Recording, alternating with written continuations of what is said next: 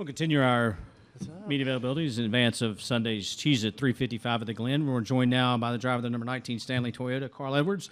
Carl, during the May test, you spoke about how good the racing here traditionally was and what, the challenge the track faced in trying to preserve that through a resurfacing. Having been on the track now for the test and a practice session, what are your thoughts and expectations heading into Sunday? Well, it's just same as we talked about the test. They did a really good job with the repave, all the curbing and everything. There are no, there are no problem spots. So it has yet to be seen how the tires will really fall off, and how the cars will run together. But the speeds are fast, and we didn't have any trouble. So I think we'll just go out here and try to qualify well, and we'll just see how the race goes. This thing, you guys have seen tons of races here. These things can go any possible way. So we really just don't know what to expect yet. Excellent. We'll open it up for questions for Carl now. If you raise your hand, we'll get a microphone to you. We'll start with Zach, then we'll come over here to Stan.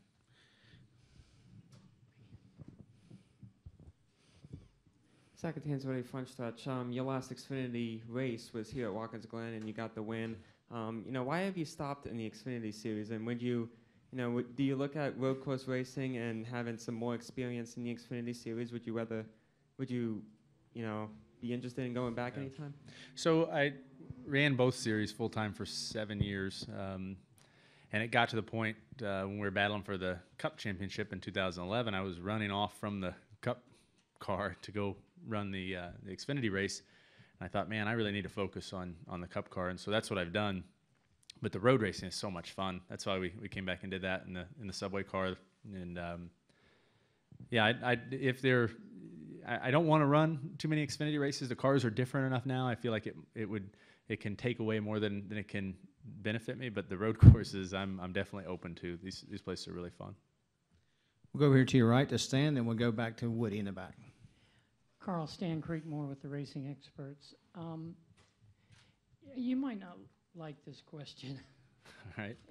But has there ever been a point in your career where you suffered an injury and had to think about stepping out? And what do you think about what Dale Jr. is going through at this time? I've been pretty fortunate in my career as far as injuries and everything. I can't remember having one that really scared me. But I'll say the same thing I said when Dale made his decision to begin with. I think that it takes a lot of guts to be able to do that, to be able to say, hey, I really believe that I need to do this. And I think it speaks to the strength of him as a human being. And I think it's a good example to young drivers, like he said today, guys that might feel like that, they're not at a point in a career where they can actually speak up and say they have a problem. I think it's a great example of doing the right thing. We'll go to the back to Woody, and then we'll come up front. Woody came with Moran. Carl, a little off-the-wall question for you. With the Olympics starting up, I wonder how close attention you pay to that, and if you could pick one Olympic sport you could be good at, what would it be? It'd be the bobsled for sure. That looks like a lot of fun.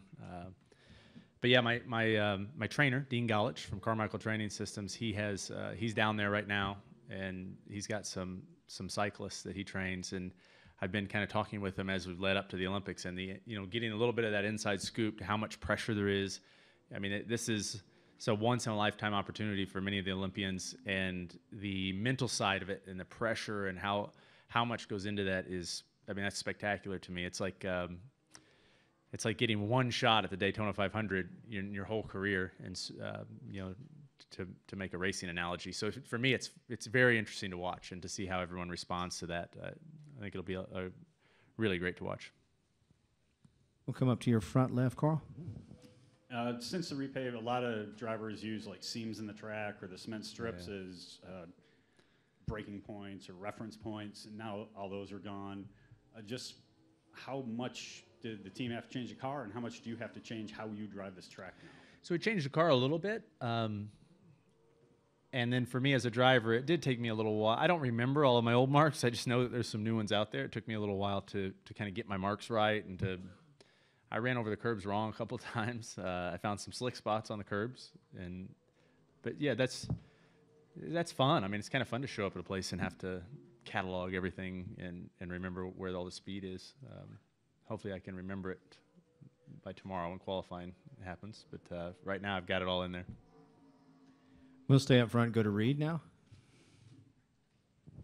Reed Spencer, NASCAR Wire Service. As a former refs guy, I just wanted to know what your reaction was to Chris Buescher's win and whether you thought that was a pretty neat deal. Yeah, I thought that was really neat. I mean, Bob Osborne and I won, I think it was 18 or 19 races together, and we've won there at Pocono. And I talked to Bob last weekend a little bit, just called him on Saturday or Sunday and just check in, see how he was doing. And he's just an awesome guy. So I'm really happy for Bob, really happy for Chris.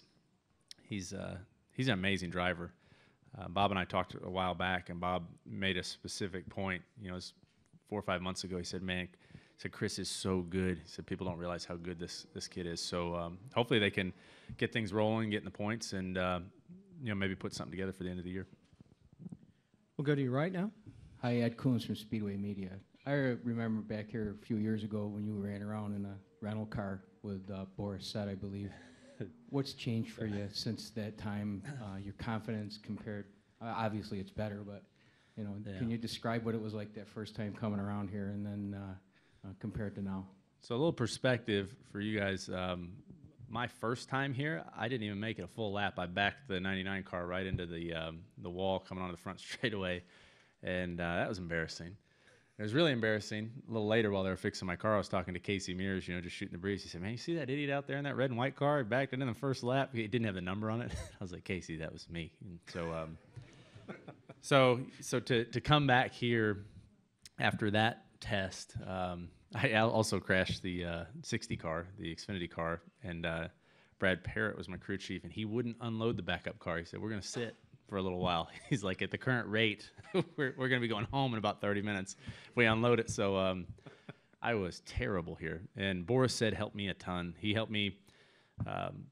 Jack Roush used to have a program. Boris he'd call Boris in to go for a day with young guys like myself who didn't have any road racing experience. And I talked to Glenn Reen today, and I told him, "Hey, here's what Boris told me," and I kind of go through the list of things you have to do. And so, yeah, from then to now, to be fast here, to be at the top of the chart for a little while in practice and have a shot at winning these races is a big accomplishment for me.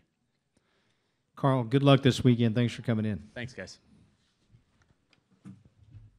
As we continue our media availabilities in advance of Sunday's Cheese at 3:55 at the Glen, we're joined now by the driver of the number 78 Furniture Road Toyota, Martin Truex Jr., and the team president, Furniture Road Racing, Joe Garone. Gentlemen, welcome.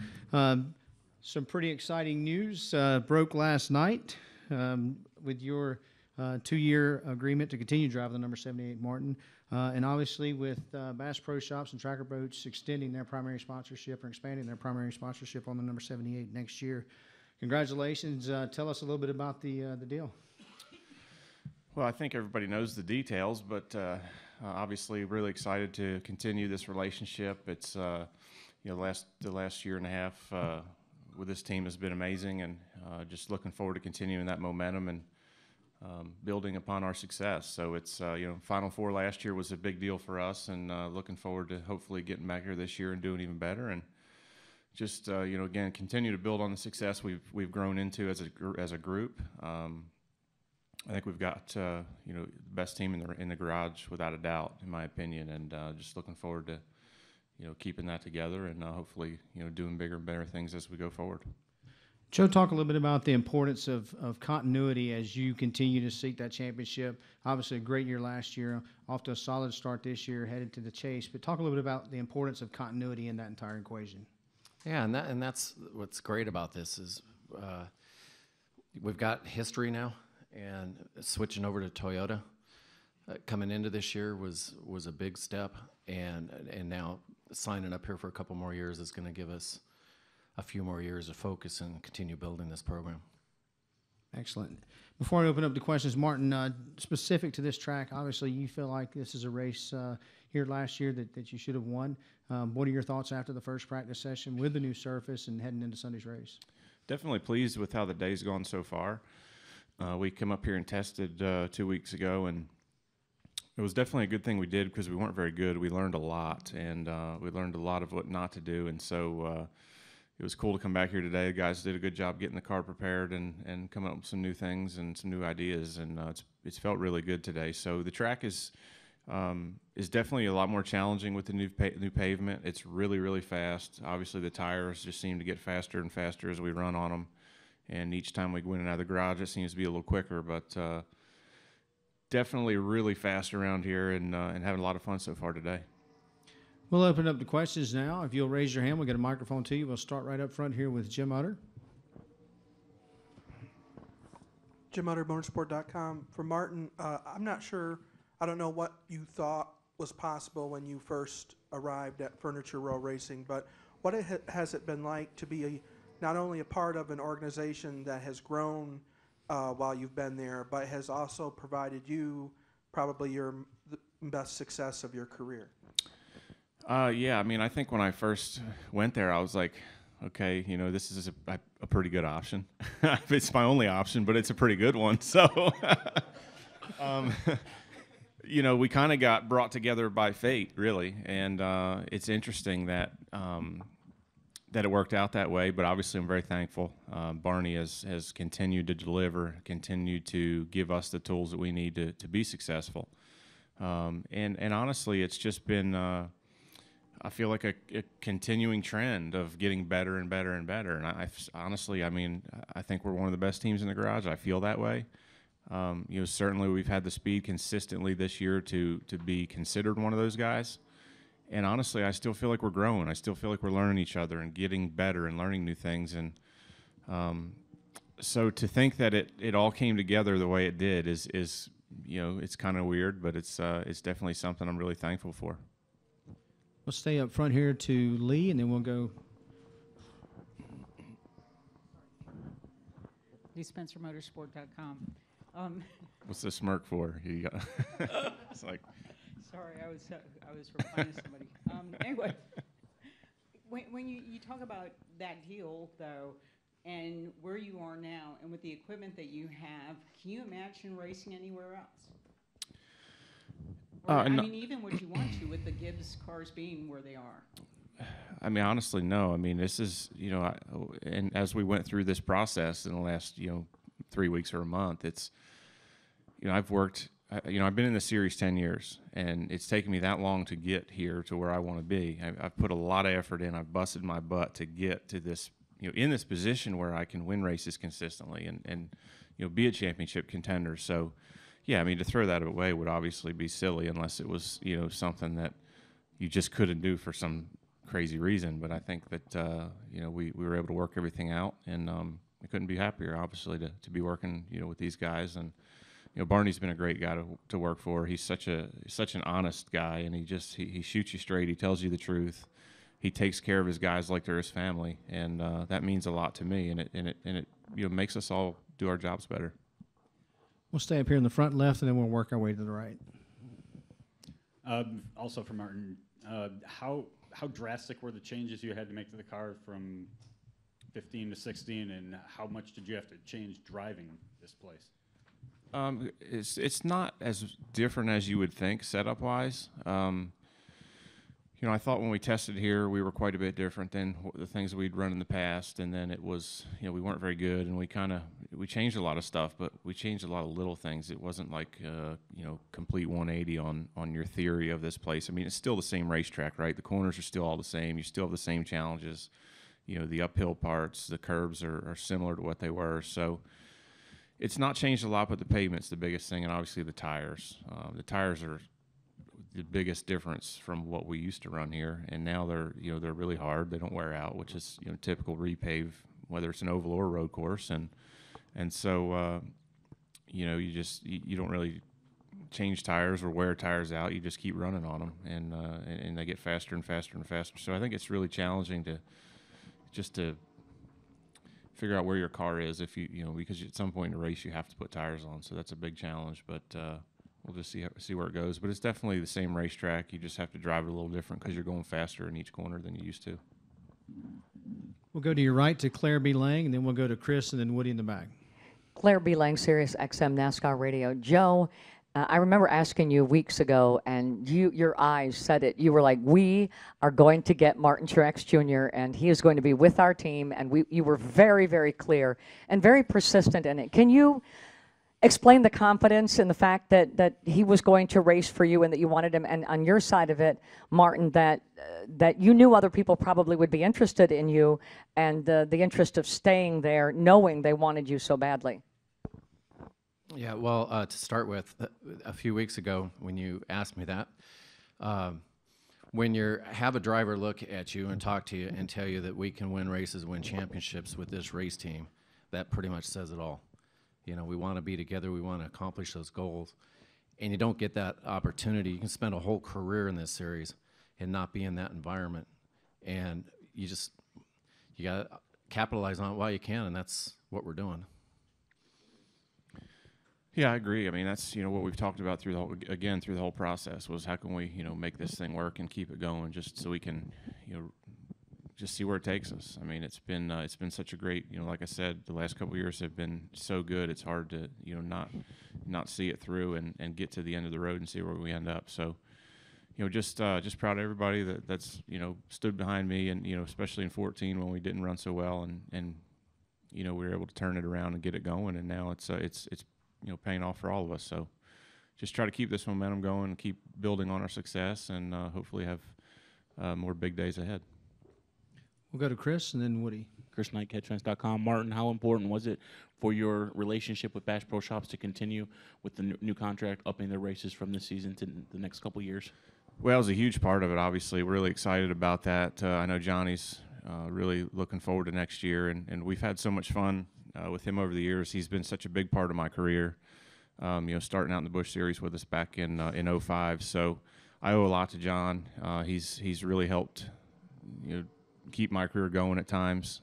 He helped start it in the beginning, so he's been a big part of that, and I couldn't be more thankful to have Bass Pro Shops on our car. And it's obviously who I am.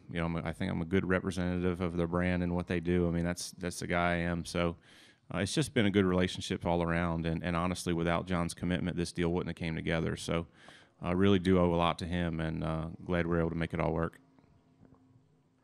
We'll go to Woody, then up front to Brant. In the middle of Martin, just want to go off the beaten path a little bit and ask with the Olympics starting up this weekend if you are into that type of stuff, and if you could pick one Olympic sport to be good at, what would it be? I've been asked that. We did a big video thing on that a while back. I'm not sure. I'm not much of an athlete when it comes to Olympic type sports. I played football and baseball back when I was younger, but swimming and all the things they do, I've never really had an interest in. But there is one sport, Olympic sport, that most people don't even know exists. I'd probably be pretty good at, and that's archery. So that would be my Olympic pick. We'll go up front here to Brant. Brant James, USA Today Sports for Joe. Is adding a car the next natural evolution for the team, and what's the timeline on doing that, if so? It's certainly a part of it for the growth of the team. It's been over this journey. We started off, and Barney, his companies have funded our car all along and are still there. But Bass Pro Shops really coming on board this last year has really opened up a door for other sponsorships.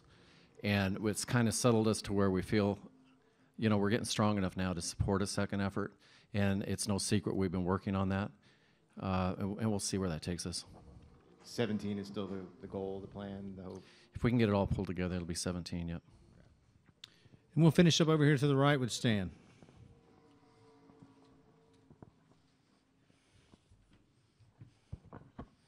Stan Kriegman with Racing Experts. Joe, a little bit different angle to that question. Is because of the performance of this team this year, because of the determination of your driver and the thoughts that he can win the championship, is there a lot less pressure to have a second team? Because that can be a struggle. That's a good point. And we've considered that. But with the support that we have right now from Toyota and with Gibbs, the team is just really strong. And, you want to go into something like that where when you're on the high spot and you have all your strength and everything's hitting on all 8 cylinders.